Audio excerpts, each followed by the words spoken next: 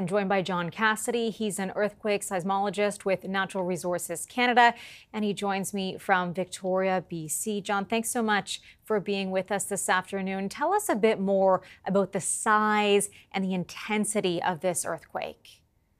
Sure. This was obviously a huge earthquake, very, very sad event.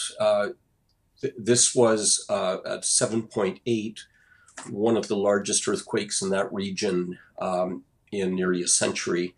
And it's ruptured a fault that was likely 300 to 400 kilometers long. So when you get these really large earthquakes like this, you're talking about strong shaking over a very long region. The entire fault zone would have been experiencing very severe shaking. About 15 million people in that region, so densely populated, who would have experienced that strong shaking.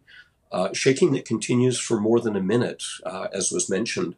So for these large earthquakes, and shallow earthquakes, that's a key point. Strong shaking for a long time, and then followed by hundreds, if not thousands, of aftershocks that can damage already weakened buildings. So it's it's a worst case scenario when you have an earthquake of that size in a very densely populated region. Talk to us about what that number means and that length you said of the earthquake. When people hear, 7.8, what does that really mean? Yeah, so it goes up in terms of one magnitude unit. If you go from a 3.8 or magnitude 4, like it was experienced near Buffalo early this morning, if you go from a 4 to a 5, the ground shaking is 10 times stronger. If you go from a 4 to a 6, it's 100 times stronger. In terms of energy release, a magnitude 6 would release 1,000 times more energy than a magnitude 4. So it goes up really quickly, both the strength of shaking, the area impacted, and the duration of shaking. So those are the three key factors.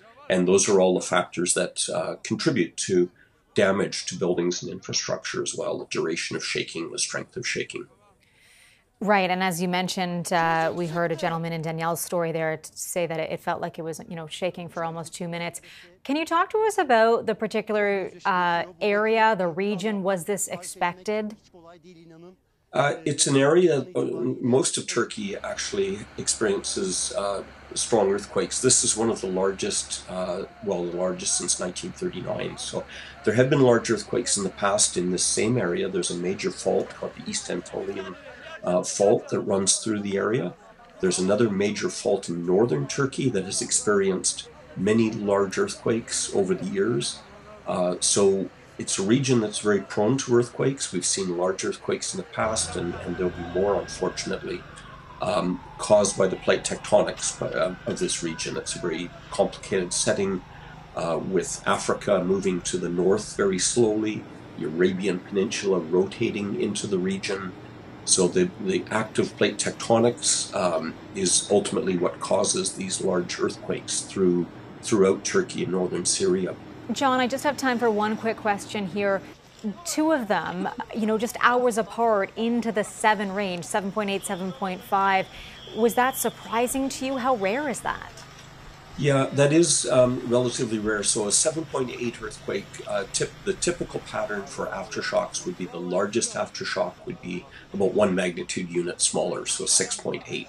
So 7.5 is much, much larger than would be expected.